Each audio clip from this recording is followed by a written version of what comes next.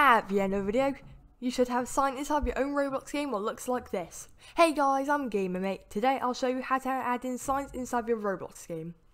First off, add in a part, which will be your sign. Just size it however you want, just like this. And you can also rename it to sign or anything you want. Now, you can see the sign is here inside of workspace. Make sure it's anchored, otherwise it'll fall. And if you hover over it, you'll see a plus button appears. If you press that, you will see all this list of objects you can add inside of it. For this one, you're just going to need a surface UI. And you can see that is surface UI. If you press that, you'll see it's been added inside of your part.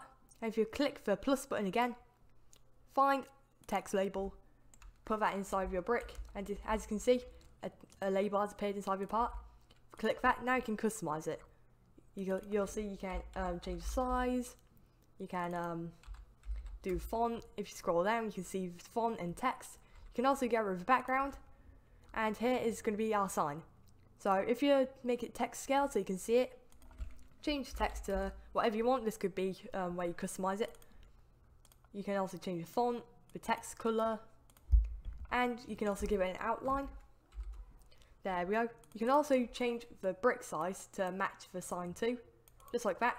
You can also make the text have no background, or if you want you can change it to a custom color, or you can even make the part transparent so it looks like floating text. This is a good way to add tutorials into your game, or anything else if you want a person to be talking, if you want anything like that.